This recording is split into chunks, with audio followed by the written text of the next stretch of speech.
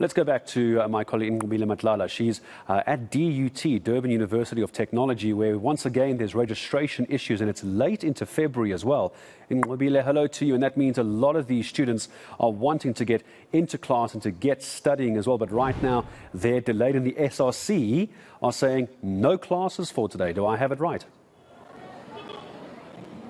Well, yes, Garrett, they're saying there are multiple issues at the moment that the students have had to be faced with, hence why you're seeing these long lines. We have just been asked to leave DUT by the security guards, but what you still see here is long lines of students that are still looking for assistance from DUT in terms of accommodation, in terms of registration, and so on. So I'm going to bring in now SRC to speak to us about these issues. We do understand at this point that you guys are faced with quite a lot of complaints from the students. Tell us a bit about it.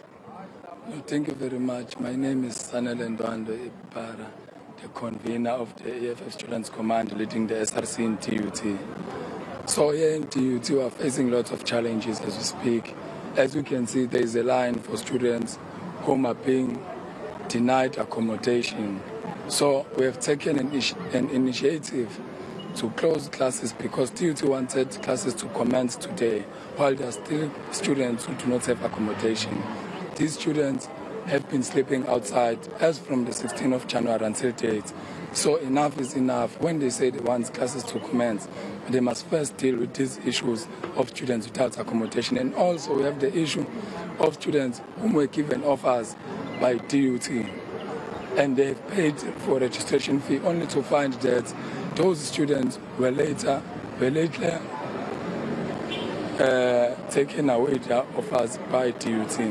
And there's this one individual from the Department of Admission, Dr. Nqobile, is the one who's dealing with admission. So each and every frustration we faced from the admission office, it is her responsibility, not anyone, because those students have paid their money for registration, but today as we speak they are not yet registered. And those are the issues that we are fighting for, including the one of NSFAS, students who are still waiting for NSFAS code. We are also fighting for those issues. We want those issues to be resolved in order for classes to commence. We want registration to proceed in the absentia of classes, because we can't allow classes to proceed while students are still excluded financially and academically or otherwise. And I mean, I understand that you've had a couple of meetings with management. Tell us how that went. No, there have been meetings with the management. We've been sending the SRC president because he's the one who's leading engagement within the boardroom with the management. So issues that we have been facing, these issues didn't come today. They came from the 16th of January. Until date, we're still facing them. So we have given them simple and proper solutions. They must extend or increase registration intake of DUT, because they are the one who have given so many offers. They are the one who must be responsible for the intake of DUT students. All those who were given offers, they must be registered. And we've been giving them that solution from the 16th of January until date. Students who are still coded for by NSFAS, we've been telling them that they must make a clear and a resolute solution to unblock all deserving students to register while they are still waiting for NSFAS, because it's not the fault of the students not to register.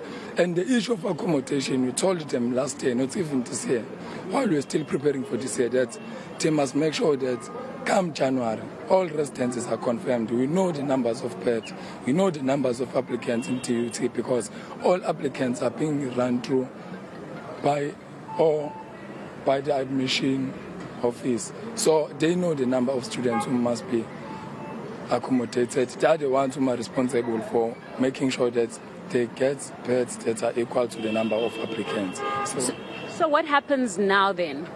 So currently what is happening in DUT, campus is closed. There is only one department that is operating, which is the Department of Housing, because we cannot allow students to sleep outside. All those students who deserve to be accommodated, they must be accommodated until all these issues we've mentioned above are resolved.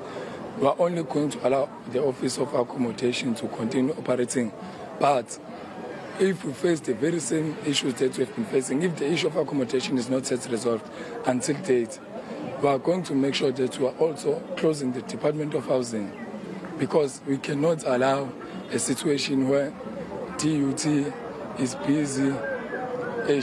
I don't know if it's a good space or what, textiling our students the way they are doing right now, because this is an insult to black students in particular. Siyabonga kakhulu for speaking to us. Well, there are some of the students that are here that are hoping to get that assistance. I mean, tell me a bit about what you're doing here today. I'm here to register for arrest, but I haven't been allocated to arrest. And I've been here now, it's been 2 weeks I've been wanting to give a residence. And I'm a returning student. Last year I had the same problem with being accommodated in temporary residence. And temporary residence it isn't easy, because every morning they're chasing us outside. It isn't good. We are facing the same problems every year. DUT is trying to frustrate us in every way. They are prioritizing the money before students. So we are heartbroken. You see students are sitting here and we don't know what to do. We're supposed to start an academic year right today, but we can't start because we have issues. The student can't be outside like this and I'm frustrated and I'm heartbroken. Concerning indeed, when I say what's happening here, Ubud is just explaining to us how concerning it is, as he is a returning student and he still doesn't have accommodation. What's happening with your side? Okay. My name is Nonsando Mutsu. I'm also a returning student.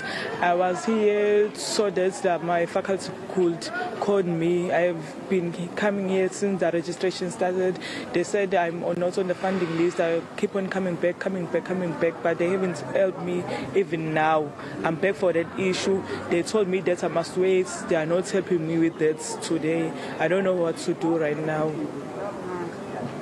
Thank you very much for speaking to us. Well, Gareth, as you can hear, there are some frustrations from students as well, saying that they're returning, but those issues still remain. But also from SRC, we're hearing that nothing is going to commence at this period until all the students are accommodated. And we wait to hear what the reaction is going to be from the management as well. Nqobile Madlala down in Durban for us at DUT. Appreciate the update. Go back to her again later in the day. So once again, we're into late February and registration issues and accommodation issues certainly not being dealt with, especially down at the Durban University of Technology.